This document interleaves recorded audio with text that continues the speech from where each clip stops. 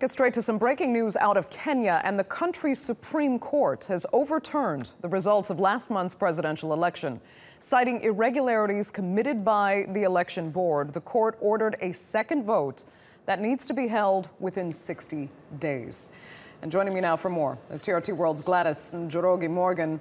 Thanks so much for coming in, Gladys. So many international observers actually said this election was legitimate. And the results should be accepted, so it really does come as a surprise that the Supreme Court would rule this way. Yes, it is. And the opposition's claims were that basically there were at least 2/3 of the voting polls or polling stations, that the results from those polling stations were actually fraudulent. That seems to have been supported by the judges, the Supreme Court judges. This is in no way a unanimous decision. It was a majority vote. It was 5 out of 2. 2 objected to it, saying even though there were irregularities, yes, and they agreed to that. They still, even though there were irregularities, it was still credible, but these were 2. The majority have now said we have to go to new elections. It is a bit of a surprise. That means a lot more work has to be put in by Uhuru Kenyatta. But of course, it's a huge win for the opposition. You have to remember that they had initially said that they will not go to court. They said just after Uhuru was declared the winner, they said we won't follow go to the judiciary for a decision. But now that they have gone, I think they feel vindicated that they actually followed this route. They might feel vindicated, but what are the chances that they'll actually win in another election? The last election, this is the August 8th election, was already the most costly. Yeah. They will have to go and nationwide to convince everyone that they have to win. It is going to be tricky because, again, Uhuru Kenyatta and William Ruto, his deputy, come from the biggest tribes in Kenya. They will have to do the calculation so that ethnically they can garner enough votes. Not just that. They will have to go, again, spend a lot more money on campaigns. Already, a lot of people are in limbo. These were costly. People are waiting for this decision so that they can move on with their lives. Businesses were already holding out because, again, you don't have a president after an election, and that was already a long drawn-out period ahead of the elections, at least a month in, if not more. Now they have to wait another 2 months. And so that state of limbo is bad for business, and it's bad for politics. And it's going to be tense yet again ahead of those elections and even after, you would think. And with that tension, I mean, what could potentially be the consequences on the ground? Can we expect more scenes of violence? Well, the scenes of violence in previous elections were in the opposition strongholds. Now that they have been, the vote has been nullified, I don't think there are likely to be scenes of violence. It's actually celebration in the opposition strongholds. The police, just hours before this decision, the police in the opposition stronghold of Kisumu had come out to say, well, you have to be peaceful, that we will not allow people to protest and loot. They already basically deployed security ahead of it, just to make sure that there's no violence if the decision went either way. But it seems that the chances, I would say, are very low right now. I think looking forward to the election and now looking ahead to now the next round of election, that's going to be interesting to see whether these tensions will play out in the streets or not before and after. Okay. Gladys, thanks so much for that. We can actually turn live to Nairobi now and speak to John Allen Namu, who's a journalist in the Kenyan capital. Hi, John.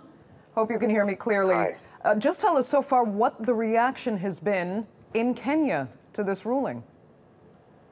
Well, so far, at least outside of the Supreme Court, we've seen outbursts of celebration after the ruling that was given by the Supreme Court was read just a few minutes ago. And the reactions online and reactions from different parts of the country seem to be coming in thick and fast, with obvious support for the decision from Raila Odinga and NASA stronghold, and consternation, but sort of quiet determination to go out and prove that Uhuru Kenyatta won this election from strongholds from Uhuru Kenyatta. Those are the responses that we're getting so far. But can we expect some less celebratory reaction from the government supporters at this time? They had thought they had won this election. International observers, as we said before, said the election was basically free and fair.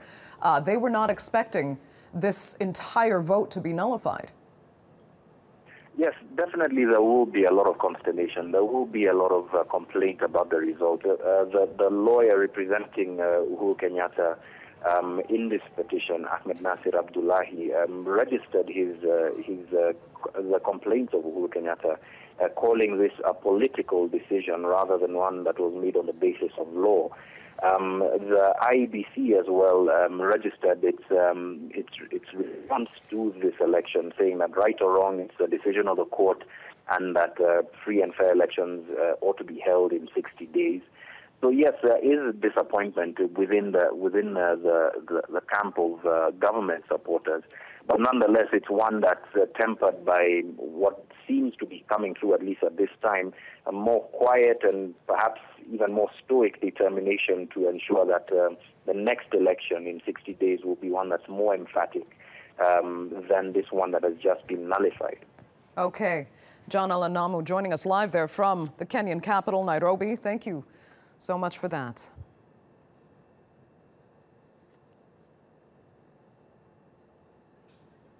Okay, we are actually looking at live pictures now from the Kenyan capital as people react to that Supreme Court ruling nullifying the election. Let's listen in. Finally, impunity must be punished. Impunity must be punished. Not again in Kenya. In 2013, the Electoral Commission was found to have committed certain offenses relating to the law of procurement. And this time around, what the Electoral Commission did was treasonable in the sense that they wanted to declare or establish government against the constitution of the land. And therefore, the Commission is on trial. Before we can have a proper and free election, that Commission must be looked into and for proper elections to be held. I don't think that we will have that commission running the elections again. Thank you. Now, finally, there will be a final statement given by the petitioners, but for now, I surrender the podium to Raila Amolo Odinga. Well, ladies and gentlemen, a very historic day. A very historic day, not just for Kenya, but for the African continent. As an officer of this court, I feel that the dignity and the integrity of the Supreme Court has been reestablished.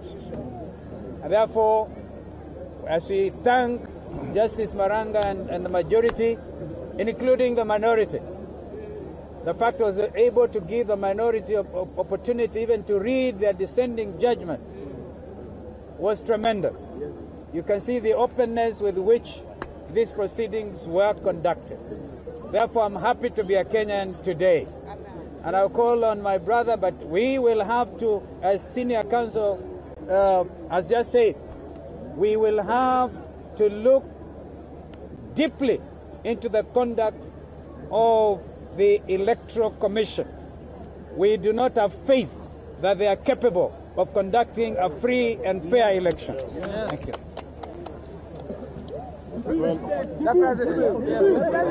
Okoro, maybe Okoro, you can ask.